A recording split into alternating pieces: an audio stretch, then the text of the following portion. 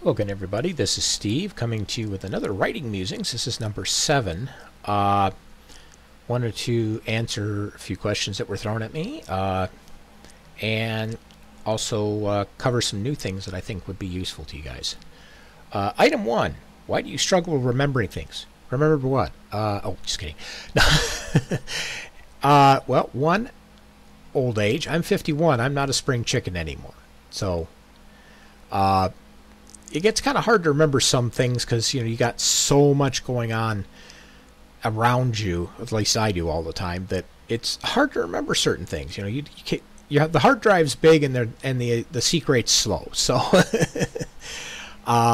plus, as I like to joke about at work, I have so much being shoved in my brain every day with the work I do that I like to jokingly call myself a leaky pressure vessel. The more you shove in, the more that leaks out. So.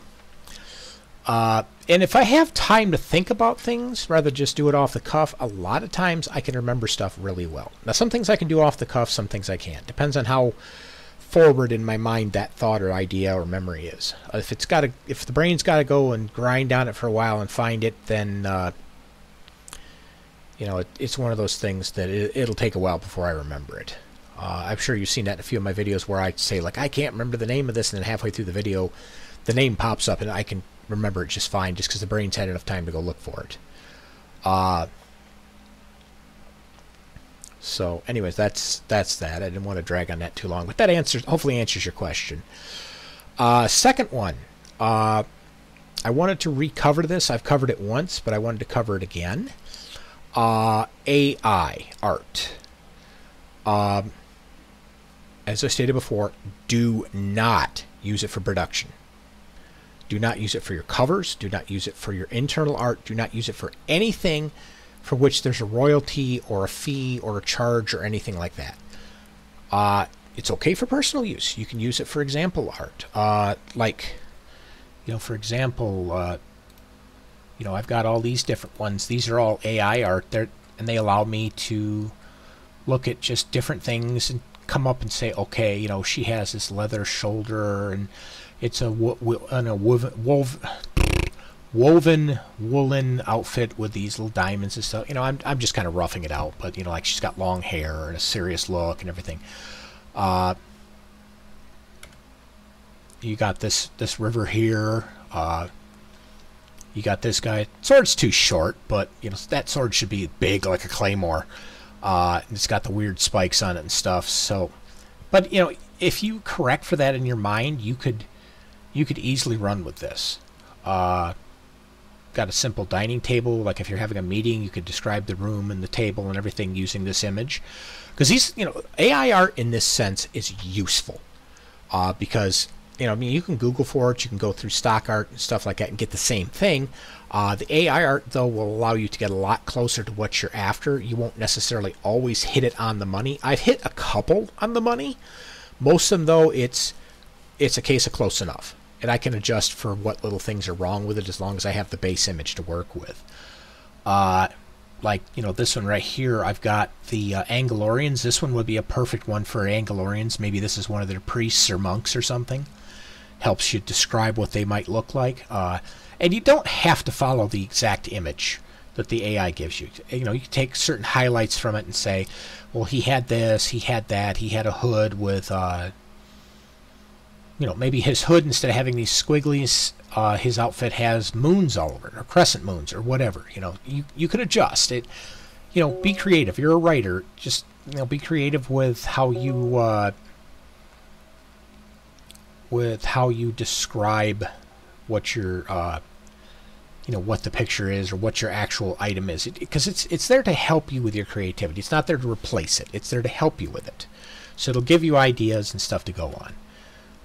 Like this is a good one if you're describing somebody entering a Sicilian-type town. Got some freaky alien with identity issues. Bipedal pork, just little things like that. Fun, something that's a fun kids adventure. You could have something like this for that.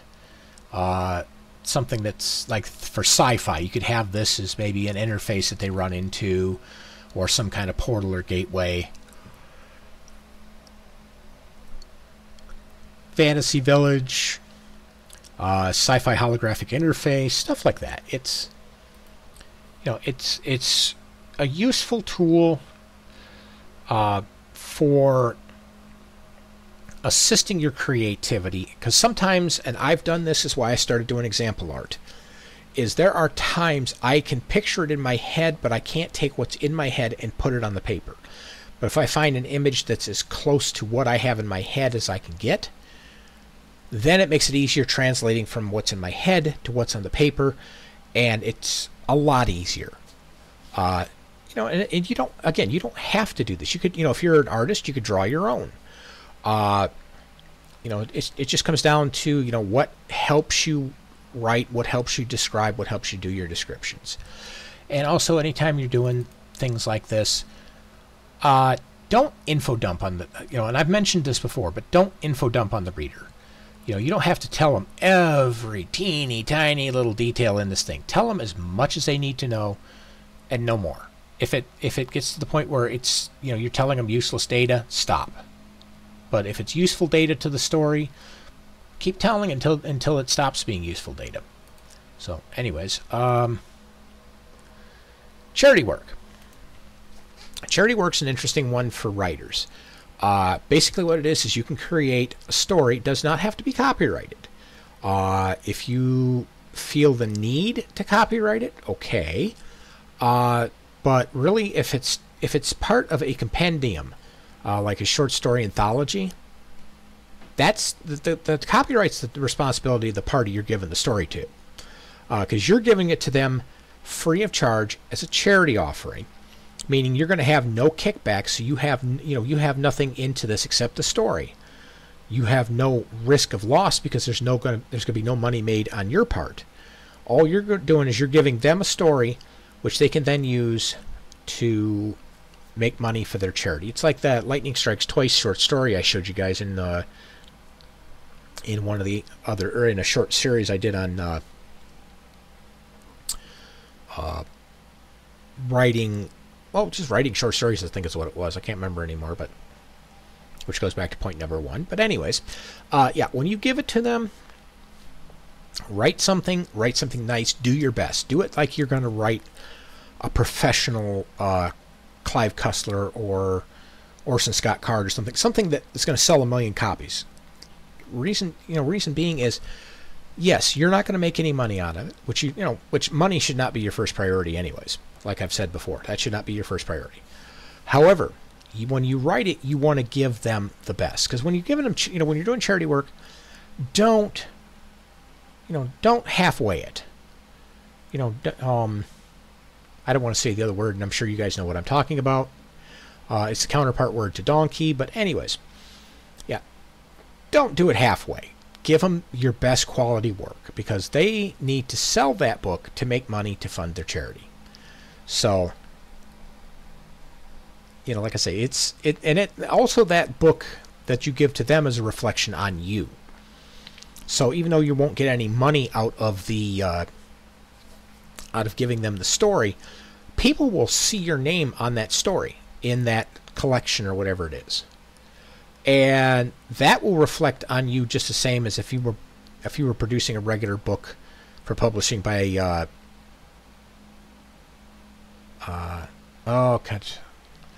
I can think of two of them, but they're not who I'm thinking of. Random House, that's one. Say like you're going to publish to Random House, and you're looking at selling anywhere from 100,000 to 1 million copies. Are you going to give them a half-hearted, poorly done book, or are you going to give them your absolute professional best? You would give them your best. You would go and you would work your butt off. You would throw everything into that to make that the best possible story, because you're going to have a lot of eyeballs on it. Well, even if a charity book is only sells 2,000 copies, that's still 2,000 eyeballs that you know of, and possibly another 1,000 to 2,000 more that you don't know of because they handed that book off to somebody else to read. So you've got 4,000 to 5,000 possible eyeballs on that book, which, like I say, that's going to reflect on the charity that you're helping out, and it's going to reflect on you. And that could hurt them, and it could hurt you if it's not good quality. So, anyways.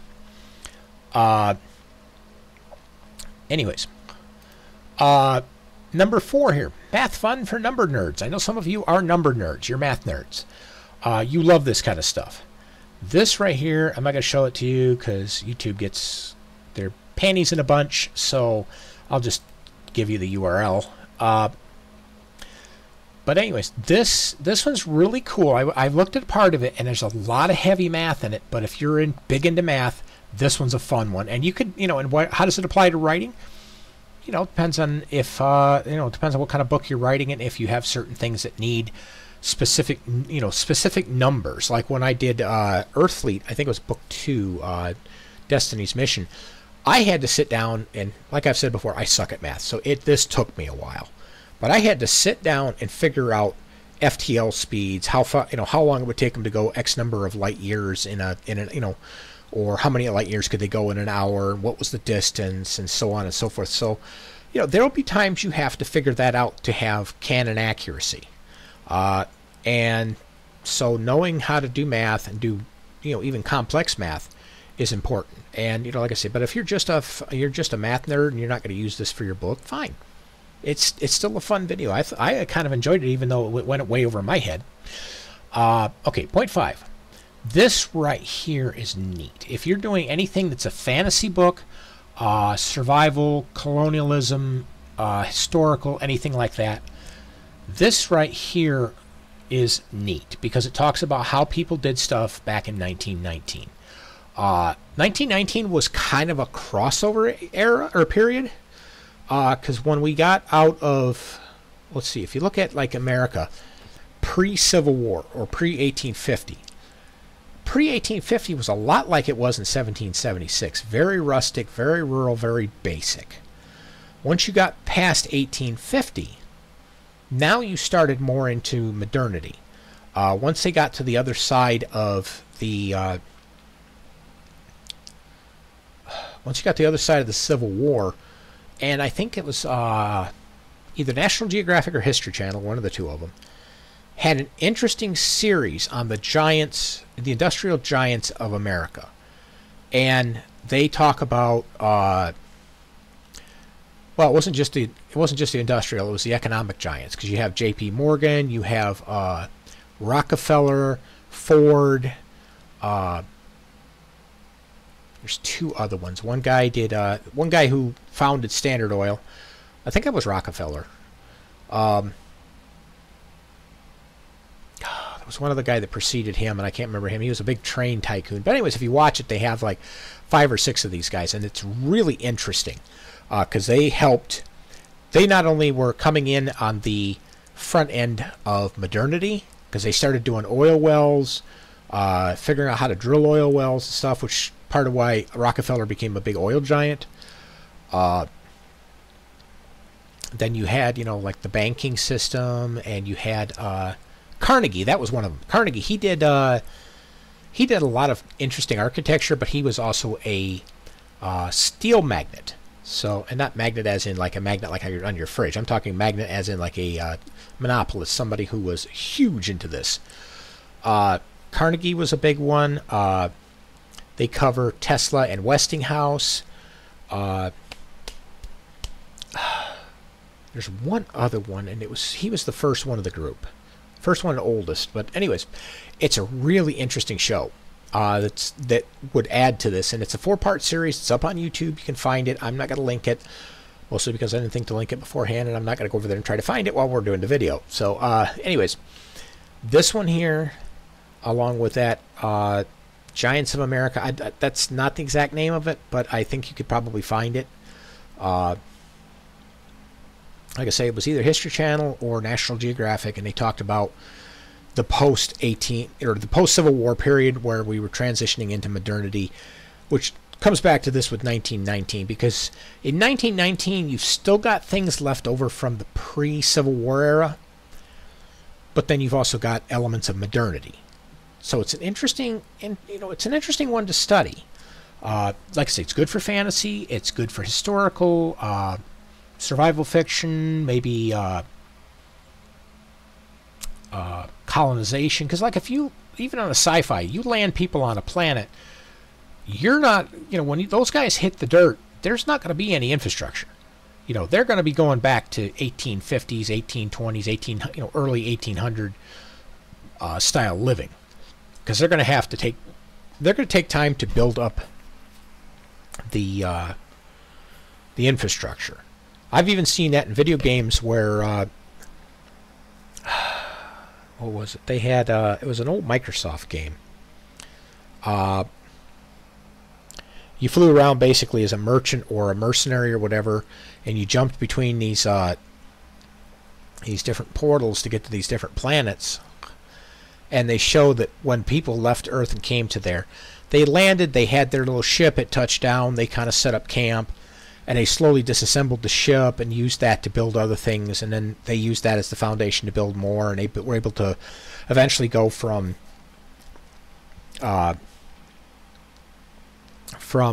like colonial era living with modern era perks, some perks, not a lot, but they had some perks. They also had modern era knowledge. So they had the knowledge, they had some of the tech.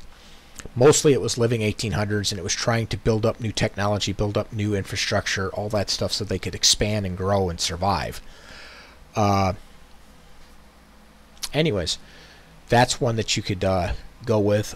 This one right here, this one doesn't go into quite as much detail as this one, but it does cover some things that isn't covered here, and it gives you the whereas this is post Civil War, or this one's post Civil War, this one's pre Civil War, and it shows what America was like coming out of 1776, the colonial period, the Revolutionary War, stuff like that. But it's not up to the 1850s, 1860s, because you got to remember in the 1850s and 60s we had steam trains, early steam trains, but we had steam trains. In 1800 they didn't. They had horse and buggy and cattle, and that was pretty much it. And you run around in wagons and horseback, and you had the big open hearths and all that stuff. It's really, really interesting to study. Last point, point 7. Ways to use your writing superworld. If you've watched my video about a writing superworld, you'll know what that is. If you haven't, go back and watch that first, and then watch the rest of this. But anyways, something that came up. Somebody was asking, okay, that's great that you have your writing superworld. How do you use it? Well, really, any way you want to. The thing with writing superworlds is it's kind of a grab bag of stuff. It's, stuff that you've role-played, stuff that you've thought of, just like I explained in the video. It's all the ideas that you have wrapped up in one gigantic package. And as an example, you could take, like, let's just say you have a pirate adventure. But, if you start out with the base image and it's a pirate and he's on a galleon, he's got a sword and they've got cannons and muskets and stuff like that. Okay. Why not? Well, you want to add a little bit of a sci-fi twist to it. I mean, Disney's done this, and some other people have done this. Pirate Island, the one that Disney did, movie sucked, but it's good for ideas if you want to look at it for how to kind of do not Darwin's grab bag, but Darwin's grab bag too, yeah, but how to do like a grab bag out of your stuff. I think it was another one, Earth AE. That's another good one. Just as far as ways to grab ideas out of your super world and mix them up and stuff. But anyways, going back to the pirate idea, let's just say you want to change it up a little bit, make it a bit more sci-fi. Okay, you could leave the outfit the same if you want to, or you could change the outfit around, maybe even the hat a little bit. Instead of like a saber, or instead of like a metal saber, or I'm trying to think what some of those were. The different cutlass, that's what I'm thinking of. You could have a saber or a cutlass or something like that. Instead of having that, why not have a lightsaber? Now, maybe you can't use lightsaber specifically because Disney will sue you into 6 billion years into the future. But you could call it a laser sword. You could call it a plasma sword, plasma saber. There's other people that have done that, and that's out in public domain. That's something you're free to use. And instead of a muzzle-loading musket, you might have a blaster. He might have a jetpack so he can fly around. Instead of a regular parrot, he's got a robotic parrot, or he might have an android sidekick, like, kind of like an R2D2, or not R2D2, excuse me, C3PO running around with him, somebody like that, or some big bot like Lost in Space, or no, Danger Will Robinson. And his pirate ship, maybe his pirate ship's still a galleon, but it has the ability to fly through the air. Instead of sails, it has a great big blimp on it, or it has impulse drives, or something like that. Take it, pull out of, and maybe you have other stuff that's better than that in your writing world, your super world. Go in there, pull ideas out, mix and match, find something that you think is fun. Put them together and run with it. If it feels like it's clunky or it's dumb or something, don't do it. But if it's something that makes the story fun, makes the character fun, yeah, do it. Mix it, match it, make them unique. So, and as a bonus item for this video, my question to you guys now is, what do you want to talk about next? Because I'm kind of out of ideas at this point. I've told you basically everything I can think of at the moment. I might come up with some stuff along the way later on, but at this point in time, I'm out of ideas. So if you have something you want me to talk about, things you want me to elaborate on, expound on, etc., please let me know. I'm definitely game to talk about other things. And like I say, the offer to do a writers group, to do like a Discord chat where we get together once a week, once a month, whatever time frame works for everybody, and just sit there and talk about writing. Maybe bounce ideas off of each other, critique stuff, etc. Yeah, that's still on the table if you guys want to do it. I haven't had anybody take me up on it, but if you're interested, I'm still willing to do it. So anyhow, I'll leave it at that, and I'll catch you guys in the next video if I have anything more to give you. But if I do, you'll see me in the next video. See ya.